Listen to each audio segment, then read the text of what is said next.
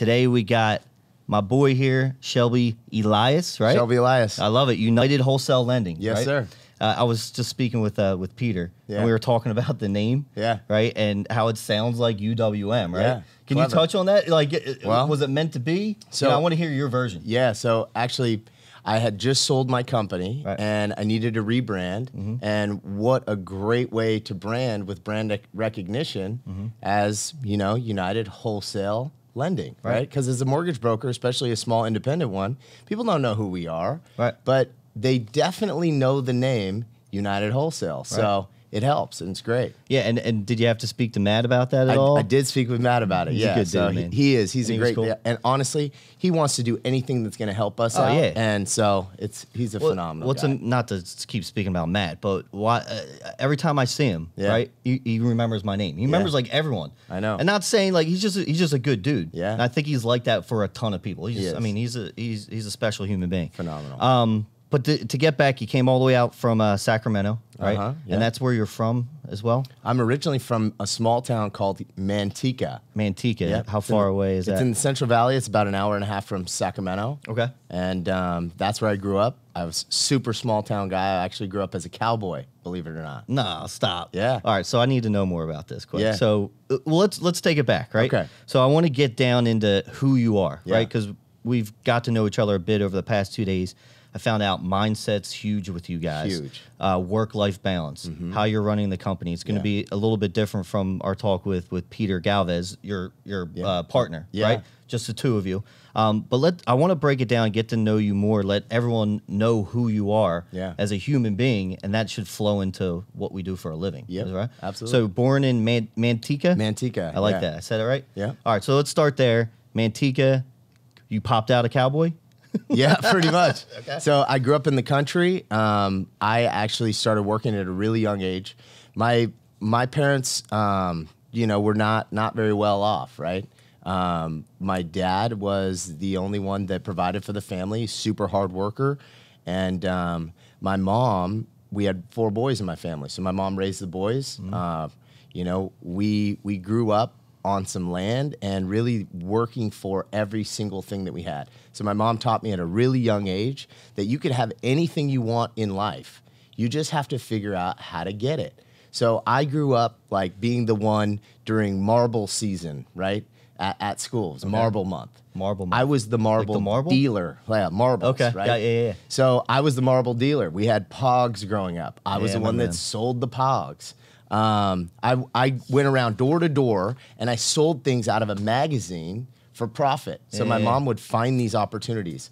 We were heavily in classified ads. So as a family, we would go and we'd look at the classified ads, and my parents would literally give me money, and then I would go and negotiate at yard sales, come home, and start fixing the stuff up and reselling it. So I grew up that way, kind of being a natural born salesman. What's your dad do? So my dad's a contractor. Okay. And that's kind of how I got into flipping houses and reinvesting in real estate. Okay. Yeah. So my dad's a contractor, and that's kind of how I grew up, just small town guy. And the only reason I even went to college was because my parents told me that I couldn't go because we couldn't afford it. I like that. So that you like your back me. Against the wall a bit? I love my back against the wall. Okay. Yeah. Cool. Huge. Cool. All right. So growing up, we heard that story, but let's jump into, where did you go to college? I went to college at Sacramento State. That's how I ended up in Sacramento. Is that where Peter went? I can't remember. Yep. Yeah. That's where we met. Is that where you met? Yeah. Okay, cool. So you guys met in college. Yeah. His story is he started selling meat, the whole thing. But what's your story? So for me, I was a server through college. Okay. At the newest restaurants, I kind of flipped around to different restaurants because made the most amount of money being a server. They say some of the best people to recruit are from the restaurant business. Yep. Is that a thought in your head too? Great, because I mean, honestly, you got to talk to people. You have to build the relationship. And that's what it's all about. Okay. So server. So that was huge. I was a server, and then while I was in college, I joined a fraternity, and we had to pick a mentor. And literally, I had no idea what I wanted to do. I didn't even belong in college, right? So I'm there working, putting myself through school, and really that mentor that I got assigned to me, he was a mortgage broker. Okay. And that's kind of how it all came about. I just kept being persistent, bugging the guy, And he was the first successful guy that I ever met. I didn't know anybody that was successful my whole life. So did you end up working for him? I did. All right, right out of college or even during college? During college. During college. So you're about, what, 19 20 maybe? Old. Yeah. 19, you got in. Yeah. And it was a mortgage broker, right? Well, no, actually, I worked for Ameriquest, so he wasn't a broker, at that time. Got it. I worked for him at Ameriquest, and I was retail. So this is like 2004-ish? 2004 to 5, yeah. Because you're what, 36, 35? Yep. Okay, I'm 36, so in that same boat. Okay, so Ameriquest, that's where you started. Yeah. How was it there? You were a loan officer, right? Oh, man, it was insane. Yeah. I mean, guys were driving literally like Ferraris to work. Right. It was crazy. I mean, guys were making so much money at that time that it was inspiring. You came to work, and they literally, you had people walking around with the menus for lunch. They didn't want you to leave. So it was like, hey, free lunch. What are we ordering? You just ordered food. Your dry cleaning was done at work. You had the Red Bull people coming through, giving out Red Bulls. I mean, it was insane. It was a crazy time to be in the industry. Right. So were you doing cold calling? Like, what was your initial, as a loan officer, how were you making money? So I worked on a division called portfolio retention. And I think a lot of brokers really need to focus on this because this is a key position. So within my business, I have a portfolio retention department in my own business. And basically what we did was we would do direct mail to all of our past clients. Okay. We do email marketing campaigns to our clients. We cold called all of our past clients. So that's what I worked. I worked in that division that had all of our past clients, and I helped retain those and recycle those clients and run them back through and create different opportunities for them. Okay, cool. So now, were you getting paid a commission on that as well? Or was it salary? It was salary plus how commission. It started. Okay, Yeah. All right, cool. So what happened after Ameriquest? Where'd you go after there? So I rode it until the wheels fell off. So basically that company went out of business. I, at that point, decided, okay, I want to open up my own company, so I need to sit in every seat. I need to learn how everything works. Mm-hmm. I became an AE. I studied, got my broker's license, and then at that point, I got everything set up, and I started my own mortgage company. Okay. And honestly, the best part about all of that is that other top mortgage companies were going out of business. So what that allowed me to do was recruit top talent. So you started when things were bad. Yeah. You started the company. I've seen that a lot with a lot of successful people. Yeah. They got into it when it was a tough time for everyone else. That's when they started. Yeah. So you started in that, 2007-ish then? 8? Yeah. Is that when you got in? Exactly. And at that point you started recruiting. Yeah. Right? Yeah. So have you been, at that point, were you selling? Were you a loan officer as well? Yeah. So you were producing and recruiting, and then what did you grow that company to in a couple years? You had that? No, I mean, I grew that company. I didn't get out of that partnership and sell that company until the end of 2015. Cool. Okay. So I grew that to over 200 loan officers. We had branches all the way from the Bay Area all the way up to Orville, which is literally all of Northern California. Okay. Yeah. Okay. And is that when Pete worked for you? Yeah. He mentioned, he's like, no, that's when I worked for Shelby. Yeah. I love how he says that. So he got in, right? Mm-hmm. And then eventually you sold that. You grew that and you sold it, and then realized you guys wanted to rebrand. Yeah, right? rebrand and really start focusing more on culture. Because before, we didn't really focus on culture. It was like, any loan officer wants a job, we're going to hire you. And, there wasn't that much value. There wasn't that much culture. And I think that that's huge. I think that you need to be surrounded by good culture with good people. You need to enjoy your job, coming to work. Your spouse should want to support you. And, if your spouse doesn't love what you're doing, then that's probably a sign that, deep down, you might not be truly happy. Right. So and let's be honest, it's a tough industry. It is. It's chaotic. Tough. There can be ups and downs. So it's extremely important to have that culture, and then also having the right people there. I mean, that's part of culture, having the right people. Yeah. And I love to touch on that because like you were talking yesterday about the 3 qualities you look for. Yeah. You don't necessarily look for experience, right? No. Because culture is so important to you. Yeah. What are those 3 qualities? So those 3 qualities that I look for in a new hire is I want them to fit the culture. I want them to be smart, right? Smart doesn't mean that you necessarily have a degree, but you're smart. I literally make sure that they're smart individuals. And I look for them, the willingness to want to learn. Are they coachable, right? So I want them to be coachable. I want them to want to be successful. I want to hear their goals. I want to know that they have dreams, that they want to be a part of a team. Yeah. So the cultures, I mean, how many do you have now at the company? How many LOs or total? We probably have around 100. About 100 loan officers, and not just loan officers. Okay. Because we run a real estate company, we have a mortgage company, and we have all of our support staff. So in total, about 100. Okay, cool. And then how about support staff? Because that's obviously important for it's huge, and they're important on culture too. Yep. And for independent mortgage brokers, I think that's kind of a tough subject, right? Because a lot of them, I see themselves like overextending themselves and doing too much and not reinvesting in some people to help them, their support staff. So something that I took from Matt Ishbia is overstaffed by design. I'm constantly looking for good people to plug in, okay? Even if I don't even have a job for them, when I find a good person, I bring them on, and it's surprising how fast that person is now packed with work. But that's the key to growing. So what you want to do is you want to look to find the things that you love doing and only do those things. Okay. And then hire and delegate other people, to do that. Don't be afraid to move people around too. Sometimes I'll hire a guy in for compliance and he ends up making a great processor. Right. Or something totally different that I wouldn't even, like I hired one of my compliance guys, his name's Nate, phenomenal guy, great employee, and I hired him on for compliance, but then I found out that he loves like video games and he's really passionate about learning software. So I turned him into a position where it's just called automation. So what he does is he automates all of our processes. He literally writes the code to automate our lead follow-up, our in-process follow-up, our post-closing follow-up. You guys are writing code. You have someone writing code. Pretty much, yeah. That's pretty cool. He's literally spider mapping it out. So when I take a lead, how do I log that person in? How do I communicate with them? So what's the first video that goes out? Well, how about an introduction about myself? Yeah. How about introducing our team? 3 days later, let's teach them about, maybe what different mortgages are out there and what might be the best fit for them. And so we keep communicating with them. Same with post-close marketing. This is phenomenal. You want to set this up. So when I close an FHA loan, I hit FHA loan closed. 2 months later, automatically, a video goes out. It's like, hey guys, just want to follow up with you. I hope that you're enjoying your new home. Remember, you're in an FHA loan, and our goal is to get you into a conventional loan. So focus on your credit. Pay down these credits. We need your score to go up.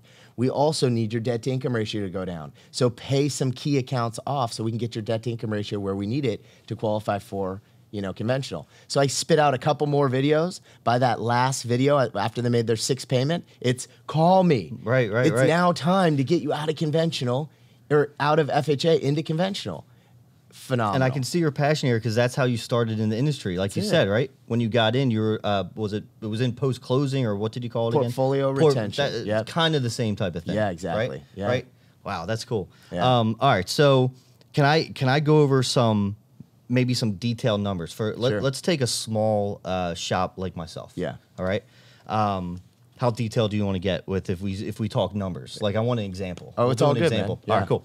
So let's say you have a 3 or 4 person shop, two brokerage, 2 LOs. Yeah. But you want to scale a little bit, right? Yeah. Maybe not to the size of where you guys are yet, because that takes time. Okay. But let's say you're in that gross revenue 500, 600,000, right? Okay. You're running a nice brokerage, right? But you do want to scale. Where do you suggest you go find support staff? Like you're good with the loan officers, but you need support to scale, or you're just going to be stuck in this one spot. Yeah. Where do you what's the first step you take? Like, how do you find somebody? Yeah, how do you find someone? So what I do is I start telling every single person that I come into contact with who I'm looking for. So you go and you meet one of your friends and you're hanging out and you're like, hey, do you happen to know anybody that is smart, that is, that would fit the culture, they're good people, and that is coachable, right? Like, do you know anybody like that? Do you know anybody that's currently working in another job that they don't really like? And they'll always be like, you know what? My friend so-and-so, or, look, my wife's friend, she's awesome. and she's coming off maternity leave and she's looking to go back to work. You just need to communicate that message out there, exactly who you're looking for, and go get good people. I never go on like Indeed or I don't want somebody else to hire for me. I want to know that these are good people, and I want somebody else to vouch for that person. Do they necessarily have to be in the industry? No. I never hire in the industry. Okay. I don't want people that are in the industry. They have bad habits. They're tainted a bit. Yeah. Like, they have these certain expectations, and now they have something to compare to. I look for people, honestly, that like one of my best employees, her name is Naz. She's phenomenal. She literally runs my business, right? Pete probably mentioned her too. Yeah. We love her so much. And she was doing like medical billing, right? And when I brought her back, into the industry, it was awesome because we paid her more than she was used to making before. So now she's extremely thankful. She's happy. And we've given her new responsibilities. We give her the ability to change things up. But she's so coachable because she's not saying, oh, well, at my last company, we did this. Or I don't agree with this. Or your process isn't as good as it was there. And so I like to hire people that I can groom. That you can groom. Yeah. But you're looking at those 3 qualities, like you said. That's so important. It's about the person. It's not about the industry. It's exactly right. It's about the person. So if we go even more detailed there, you always talk about reinvesting in your business. Yeah. You were on me yesterday when I was asking, we're out, out having a drink, whatever it is, and you're like, reinvest. Yeah. So for someone that's in that range, 500, 600,000, small brokerage, I mean, if we're talking numbers, obviously you don't want to undercut people. That's going to hurt the culture. Yeah. They might be resentful, whatever it is. But what are you looking at in terms of those numbers, in terms of paying someone? Yeah. Like, is there a number figure on that? So let's touch a little bit on like what it is to reinvest. Got it. Like, what does that mean? How much should I be reinvesting, right? I reinvest all of my money into other avenues. So I want to diversify. I'm reinvesting into rental properties, into flip properties, into Airbnb properties, into different pieces of technology. I'm reinvesting all my money because, like me, I like my back against the wall. What does that do? When your back's against the wall, you want to work harder. You want to, get better. You're not sitting there looking at your bank going, I'm cool. You're like, shoot, where did all that money go? Oh, it's all in investments that are paying me passively. But it's going to inspire you to work harder. So the very first way that you reinvest is in yourself and in your own business. So don't go and buy that new car. Don't go and, send out direct mail campaign. Figure out what's my return on investment. Do Facebook advertising. Hire your employees that will help you grow. So you want to take the money that you need to live, set up your reserves. Every single thing in addition to that, reinvest. And now to kind of touch on what you were saying, right, is how do you know how much to pay somebody? Yeah, I think that's a question a lot of people have. It is. They just don't know. So the way that I do it is if somebody comes in, and they're like, okay, I'm a assistant, right? Don't base it on like just regular assistant type pay, where some people would say, oh, well, I'm only going to pay $15 an hour, right? Look at what they're currently getting paid and really evaluate what this person is going to be able to do for you and your business. So first off, start off and say, okay, well, what are you getting paid now? They say, oh, $45,000 a year. Okay, perfect. Well, I want to pay you more. That way you're excited about the opportunity. But then what we're going to do is we're going to set up a quarterly bonus based on, what we accomplish. So I set up measurable goals every single quarter. And then at that point, depending on how well that they do, is how much that I can bonus them. And that keeps people motivated. It holds them accountable. It gets them inspired. And then I bring in the entire team, and then everyone knows exactly what they're all doing to contribute to our overall goal. Nice. Okay. And then we do trips too, to where like the AIM trip was designed around all of us hitting our goals. So if each person hit their goals, then everybody got a paid trip to Vegas. They got to go to the AIM event, and we celebrated. Can you say how many people hit that? We hold people accountable too, because it's a business. Yep. Right. So we had over 20 loan officers come out to AIM, but our direct team, the ones that won that trip, I think it was about 11 people. Okay. Yeah. And awesome. It was all of our support staff. So we had like our digital advertising team there. We had our loan processors. We had some of our loan officer support. Yeah, everybody was there. It was Cool. great. Yeah, I'd like to break down the company a bit more then, too. Okay. So the different regions that you have in the company, right? Yeah. Well, to take a step back, so Peter is more of the producing owner, right? Yeah. Because that's his strengths. Yeah. And for you, it's more running the business as a whole. Am I right in saying that? And growing it and communicating the vision and what are your creating tasks? different. So basically, what I do is I focus on our image, right? So I'm the guy that's out there with our realtor partners in the community, all of our company's brand, right? So I represent the brand. I'm also the one that communicates our vision with our employees, and I'm the one that hires specific teams. So portfolio retention team. I recruited a kid from Ohio. He moved from Ohio. Whoa. Our digital advertising team, my guy worked for Gary Vee, literally worked for Gary Vee. So I direct recruited him. Nice. I knew who I wanted. I would pay him more, and I gave him an opportunity to move to Cali and work on our team, right? So it's very intentional, very strategic, and we're building out different compartments within our business to grow. Are you in a good spot now, or do you want to continue to scale up? Like, what's your 2 or 3 year goal at this point? Wow, I like that question. Yeah. So what we're doing right now is we're being very intentional on really honing in specific departments. So with our digital ads team, they have specific goals. We didn't used to operate like that. It was just kind of fly by the seat. Pretty reactionary. Pants, right? Yeah, totally. And we didn't have a clear vision for everybody. This is new. Like literally 2019, I set out to have the best year of my life, and I made that decision right around now, right? So towards the end of 2018, I said, look, this is what I'm going to do. I'm really going to focus on legitimizing my business and reinvesting in different departments to help me grow. And so we have personal production goals, Peter and myself. Mm-hmm. So our personal production, we want to get to 100 units a month.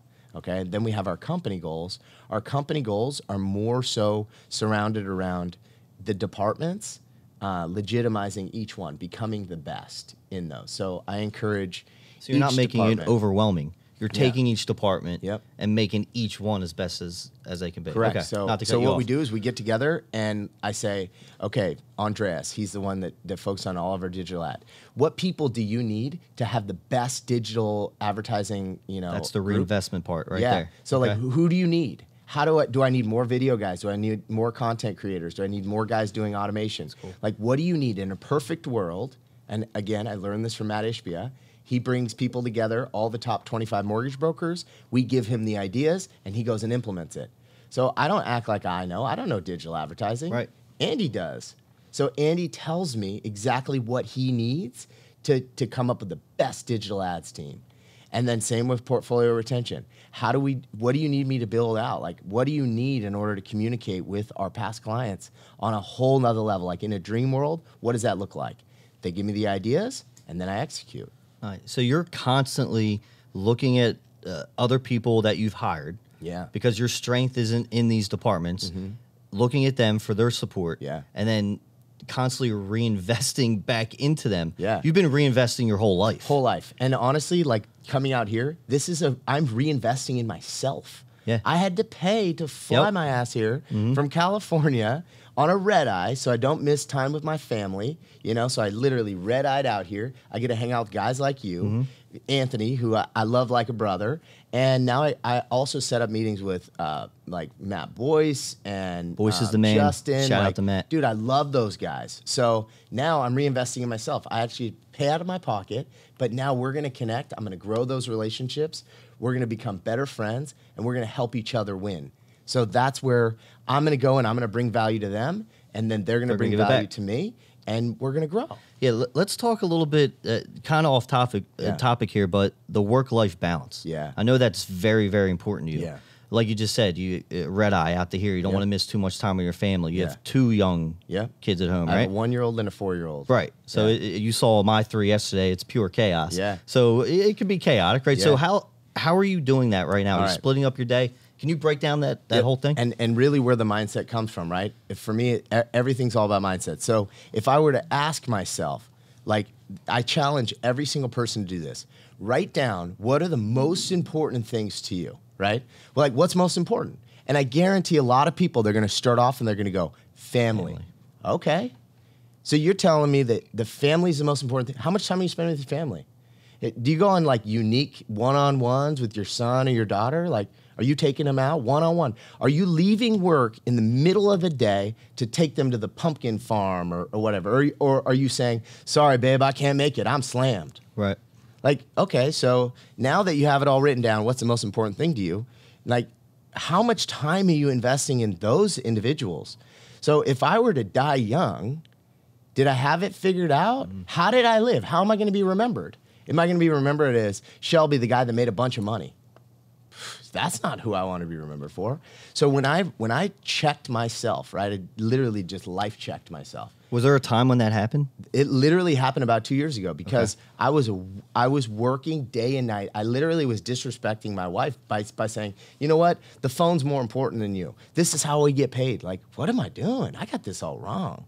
So I took a very heavy toll on my own heart to really look at my life and say, is this really who you want to be remembered by? So I took it super serious. And now everything is always trying to figure out like, okay, if my family's the most important, then that means that my family comes before work. Okay.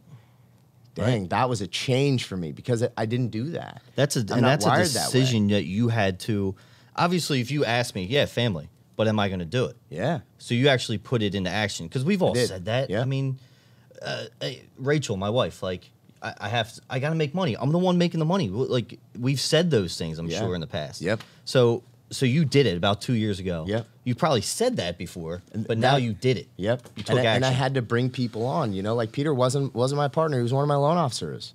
So I gave Pete half my company. Well, why? Because Peter is the key to me spending more time with my family, and that's the most important thing in my life. It's crazy, but you know what's even crazier is once I did that, and now I spend more time with my family than ever, I'm now making more money. My business is growing even more, and now I've realized how important that is, and when I talk about culture, I encourage my guys to go home. Go home. Spend that time with your family. Don't you dare miss that dance recital. You go. And then what that does is it creates an even better culture. And now everyone loves it. Their husband and their wives are supporting the business instead of bitching about it and saying, come home. You mentioned that right in the beginning of this podcast. Like your spouse needs to be on board because if he or she is not, something's wrong there. Exactly. So wow, it's all going back to that work-life balance because we know how chaotic this industry can be. So I encourage people to not put a time on like when in the morning, right? So my morning routine, a lot of other people, what you're hearing, what you're getting beat in your head is. Can you give the day-to-day? Get there early. You work longer. Don't do that. I don't want you to do that. What are you going to do? You're going to burn yourself out. Your spouse is not gonna want to be with you. You know, they're going to think that your work's more important. It's not. Your family is more important. You have to keep that in check. So how my morning routine looks, right? I still wake up really early. So it's like 5:30 in the morning, I'm up. My wife's actually going to the gym at that point. So I'm getting things, you know, situated with you know, our life basically in the morning. So I'm the one that's getting my kids up in the morning, helping them get ready, getting myself ready. I'm getting in the zone. I always listen to a podcast. Just this morning, I listened to a podcast by Ed Milet about listening and becoming a better listener, right? So I'm working on that trait. And so I listen to a podcast. I get in the right frame of mind. My son wakes up. My other son wakes up. We're hanging out. My son always want to play cars in the morning. This is something that I would never do. I'm like, sorry, son. I got to get ready for work. No. Now I'm like, okay, you want to play cars? Let's play cars. I'm not looking at the clock. I'm not worried about the clock. I don't give a shit what time it is. I get my sons ready. Then, you know, my wife comes home. My wife makes us breakfast. We eat breakfast as a family every morning. Again, not looking at the clock. I don't care. My wife's going to make me lunch. Super appreciative of, you know, try not to take those types of things for granted. And I drop my son off to school about twice a week because I know that he loves that. So, and then whatever time I get in the office, that's what time I get in the office. Right, that's the constant I saw with Peter as well. Yeah. When we were talking, it's when he's working, he's working. And when he's with his family, he's with his family. Yeah. There's not a mix of the two, right? You cut it off. Yeah. And we see that a lot in this industry where everyone's just always on. Yeah. You constantly have to be on. So I'll be more real with you in that aspect. Yeah. So I would love to say that I turn my phone off when I get home. It's impossible. Right. It's right. No way. So I am still on the phone. Definitely. I have to be. But I'm not making up excuses on why I have to be at work, or, you know, like I'm incorporating my work and my life. So it's not, I don't hide that from my clients. I'm like, hey, I'm at home right now. Like, I don't need to hide that. It's totally fine. Your clients are cool. They're humans. They want you to be just like them. They don't want you to be different than they are. They want you to connect with them. Hey, I'm sorry. My 1-year-old, he's crazy. He's sitting right here with me. So I apologize if he's crazy. And you know what they say? They say, oh my gosh, I have a 1-year-old too. Yeah, now you have a bond with them. And then now we connect. Yeah. It's like, oh, really? Oh, man. So you're dealing with like my 1-year-old, he still has a hard time sleeping. You know, and then it goes more and more deeper, and you develop better relationships. But I used to hide from that. I'd be like, shh. I'd run to the other side of the house and be like, be quiet, Dad's on the phone. And it's like, dude, no, I don't need to go that route. Right. Yeah, I mean, it's almost a selling technique. I remember when I was starting out, my oldest, I'd be at home and we'd be hustling. And like you said, I'm speaking to someone, they hear the baby in the background. Oh, it's my 1-year-old, 2-year-old. Oh, and you have that connection. Yeah. Right. Now, I know you're not in the actual trenches right now with selling because your strength is what we've been talking about, Peter. But in terms of you're still in the process though. Yeah. Like I was watching some of your videos, and like you're showing me yesterday as well. You're actually dealing with a lot of the realtors right now, as well. Mm-hmm. So what are you doing with them? To create content. That's the biggest thing, right? You're showing them, here's a video I did. Do you want to do the same thing? Yeah. Can you talk about that a bit? How you're forming relationships with referral partners? So what we did there is I literally outlined like what is the most valuable thing in our industry right now, right? Like, where is the industry going? And Gary Vee talked about it at Fuse, and it's you need to establish your own brand, right? What's your brand? What are you all about? How do you connect with the people who know, like, and trust you? If you meet with a real estate agent, right? First off, you got to lure them in, right? I use this analogy. How do you catch a cat, right? You chase a cat down and try to catch it, you're never going to be able to catch it. You put some milk out, you put some food out, you got to lure that cat in. So that's what I do. I create really good content for real estate agents, and then I market that content to those realtors. So they're seeing it because I've marketed it to them, right? And I'm reinvesting in marketing. And you're being real about it? Like, to realtors. This is what I'm doing. I'm hitting you with an ad. Sometimes I'll literally even say it in my ad. I'm like, if you want to connect with your past clients by running digital ad campaigns like I'm running to you, then click the link below and schedule a one-on-one meeting with me. And then at that point, what those agents are doing is they schedule that meeting with me, and I ask them a very simple question right up front is, where do you get all your business? Because that's one thing they care about is like, are you going to help me make more money and grow my business? Be real, right? Perfect. So they say, from past clients. Okay. Or, you know, my sphere, right? I get referrals. Is that where you're seeing most realtors say they get their business from? They say it every single time. So you're trying to change the game a bit. I am. You are changing the game. I'm saying, so now at that point I go, okay, well, how do you connect with them? You get referrals. Well, how are you connecting with those people? How are you providing value for their life so they want to refer you business? And they're like, well, I call them. I do maybe, you know, some campaigns to where I get them to show up at, you know, a social or happy hour or a client appreciation party. That's about it. So what I do is I'm actually showing them, here's how you should be connecting through using content. So let's teach them, like, how much does it cost to remodel a kitchen and how much value are you going to get out of that, right? So let's do a content piece in a beautiful kitchen, and we're going to talk about that. I'm going to say, hey, so how much does it typically cost to remodel a kitchen, and how much value are you getting out of it in your market? How much does it cost to do a bathroom remodel, and how valuable is that? How much does it cost to remodel an entire home? And then how much, are you going to be able to get out of that? What are the avenues? And what the real estate agents are doing is they're actually endorsing me to all of their past clients. Right. So now these people, now I'm teaching them how to win. We're teaching everybody that's in their sphere, like, yo, look, this is good stuff. If I were to Airbnb my property, like you asked me that last night, hey, I got a property that's valuable for you. Let's do that, and let's send that out to everyone who already knows, likes, and trusts you. Let's teach them to start thinking along these lines. So what I'm doing is I'm having these meetings with them, and I'm showing them how to automate the business, how to create good content, and we're doing it together. And now it's a true partnership. And you have a whole studio at your office. Yeah. So you're using that. I am. You're bringing them all in. So you're bringing in your real estate agents. They're seeing the operation. Yep. They're seeing the culture. Yep. And that, and they're connecting with my team, and they're like, wow, what you have here is really special. Then we're becoming friends. Every single agent that I work with is a friend of mine now. So cool. I'm strategically finding agents that I know I could have a friendship with. Yeah, you're only working with people that you want to work with too at this point in your game. Exactly. I would say. Yeah. Right? Yeah. Yeah, one thing, and this was jumping out as you're talking here, is change, right? We have this industry's, you've been through more cycles than I have been. Yeah. But there's a lot of change in this industry. There's a lot of change with maybe you lose a realtor partner or someone from your staff. Let's be real, that could happen. You're building a culture where hopefully they don't leave. Yeah. But how are you dealing with change when something big occurs like that? Yeah. So, like from a high level mindset even, if you want to go there. So really, I've always had to adapt to change. You think about it, I was in the market for like a year and a half and the ceiling fell out, So I had to adapt, right? So that's something that just me as an individual, I've always been adapting.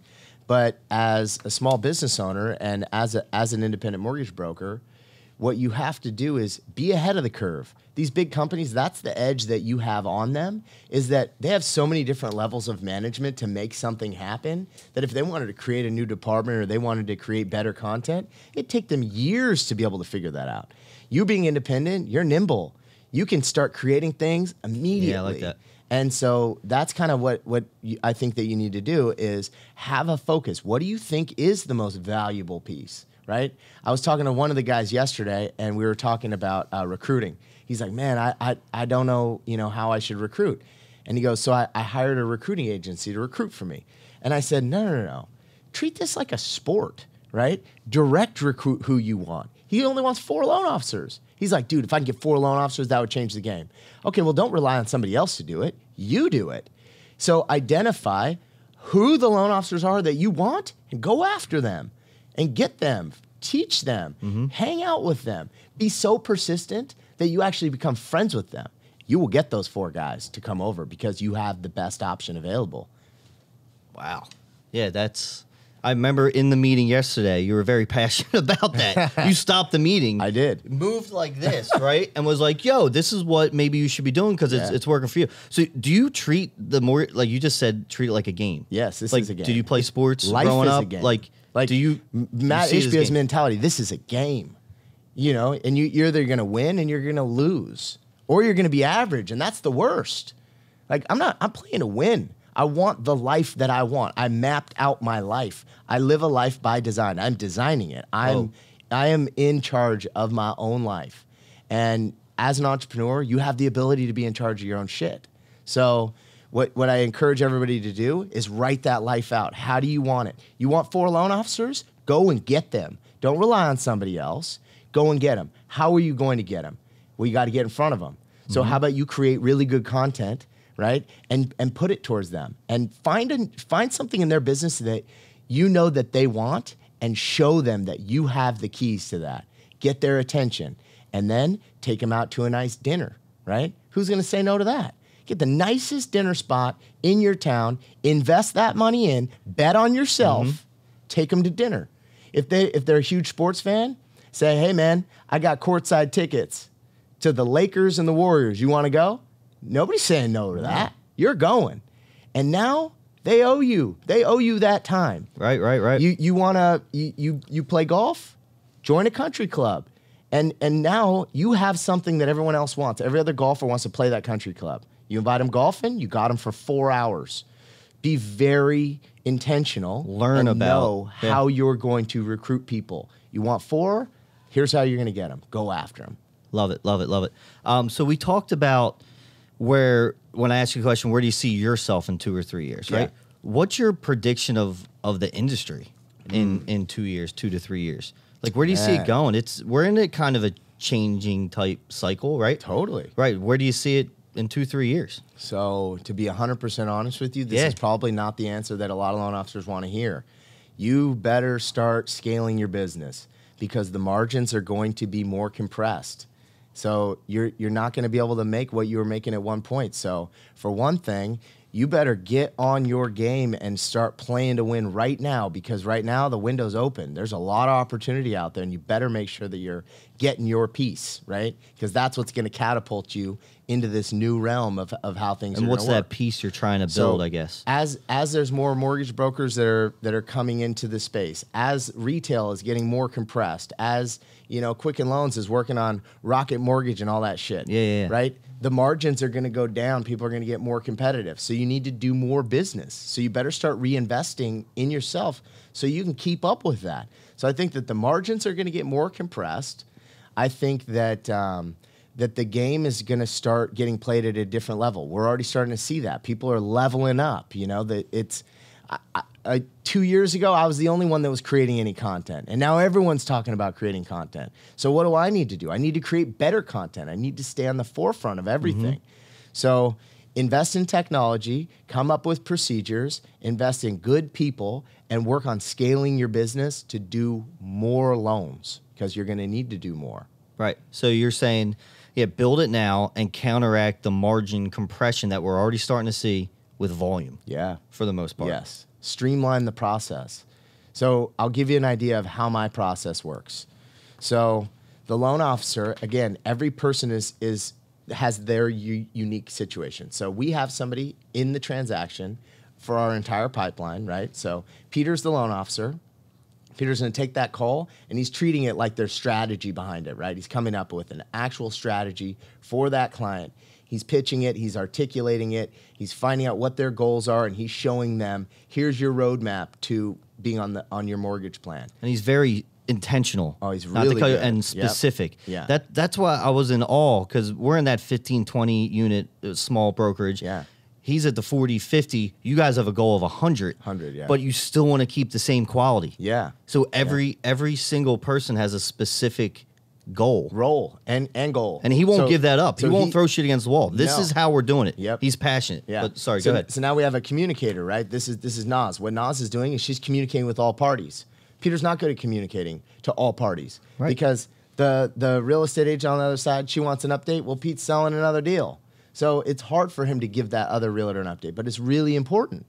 So what Naz is doing is she's communicating with the client, she's communicating with the listing agent and the buyer's agent, keeping the title company happy, because we know that if they're not happy, then they lag on us. We don't want them to lag on us.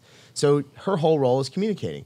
I got a guy, Nick Wilrich. What his goal is, we call magic makers. He's trying to make magic within the transaction. So everybody has their ear to the ground, and we're trying to figure out ways that we can make magic for our clients, right? Create a referable experience. Can you give some examples of that? Yep. Because it was cool when Peter was talking about. Pete talked about that. Yeah. So here's how Magic Maker works. So say you got a client that is a huge football fan, right? Man, I'm so excited for the game. Hey, where are you watching the game at?